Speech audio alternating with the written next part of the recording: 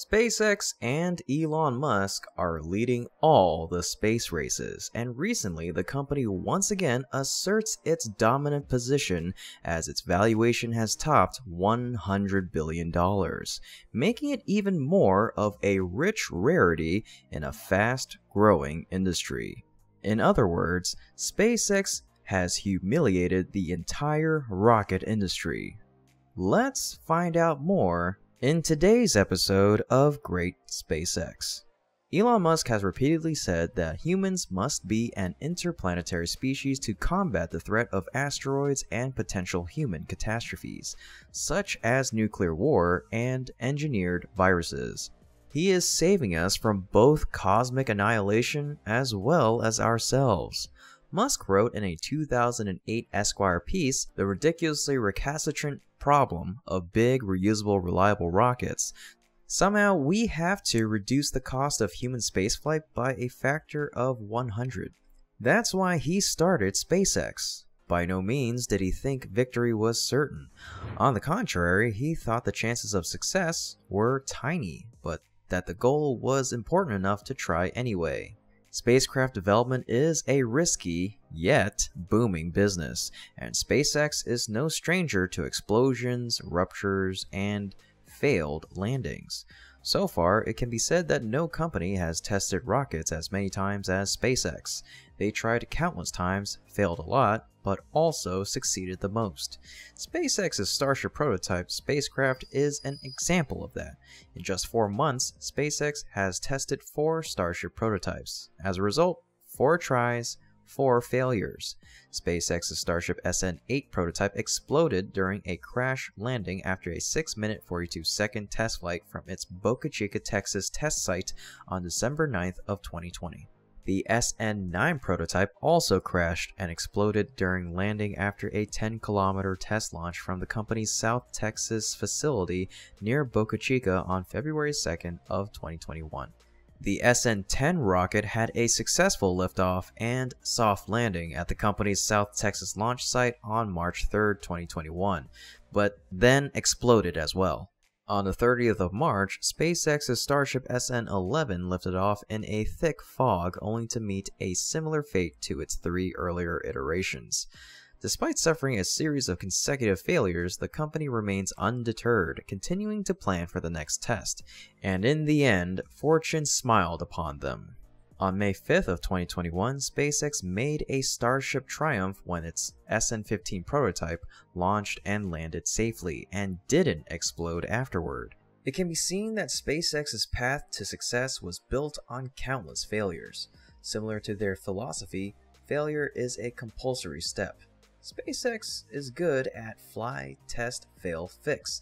The willingness to fail, something that NASA and others have lacked for a very long time, is what enables SpaceX to move so fast, to rapidly iterate and improve.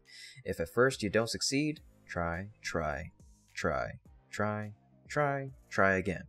However, that's easier said than done, especially in this money-burning industry. For instance, New Glenn, a heavy lift orbital launch vehicle in development by Blue Origin from 2012, has been planned to start production for a long time, but so far, it has not been released, let alone conducted tests.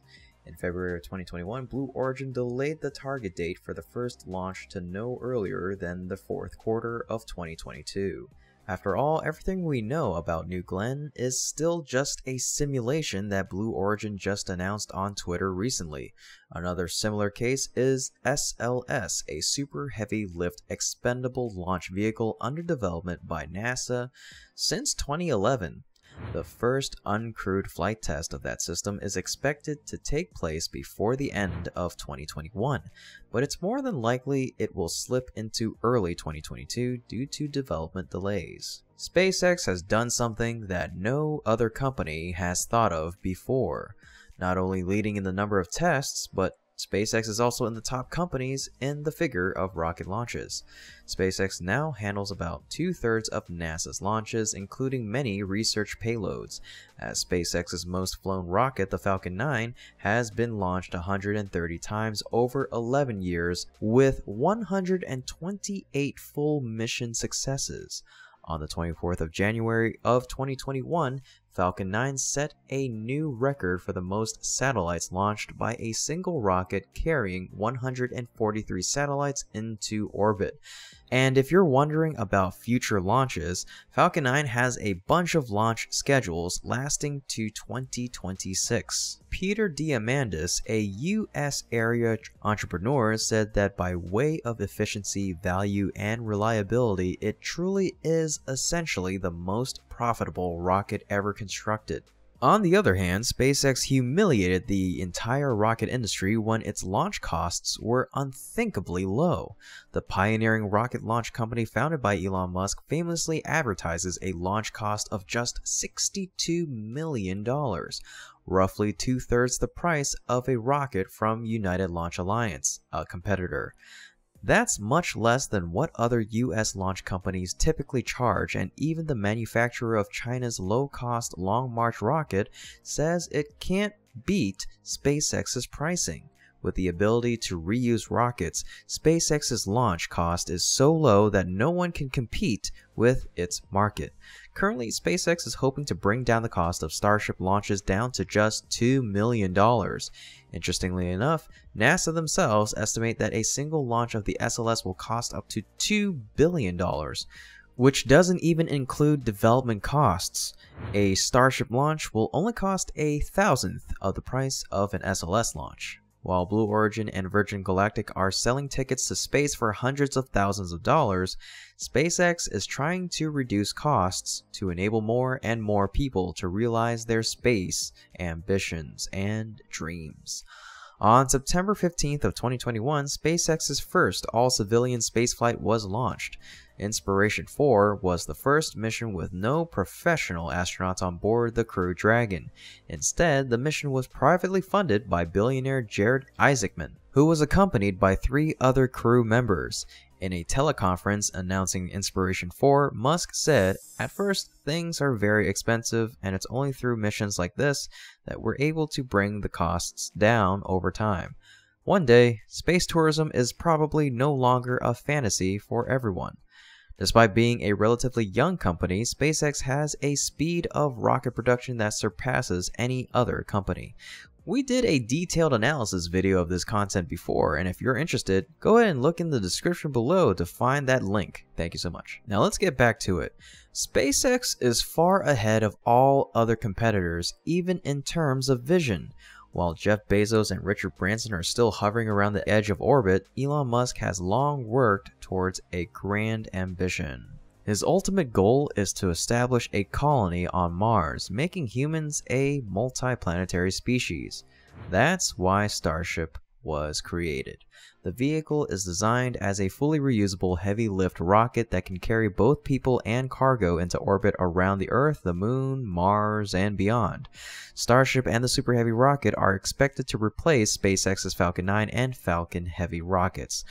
The company aims to manufacture a fleet of at least 1,000 reusable Starships over the next 10 years, each capable of launching at least 100 tons of cargo and/or 100 passengers to space destinations, including the Moon and Mars.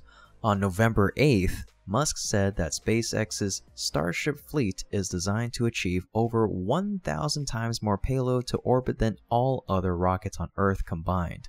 But almost no one understands the future Starship launch system's payload capabilities.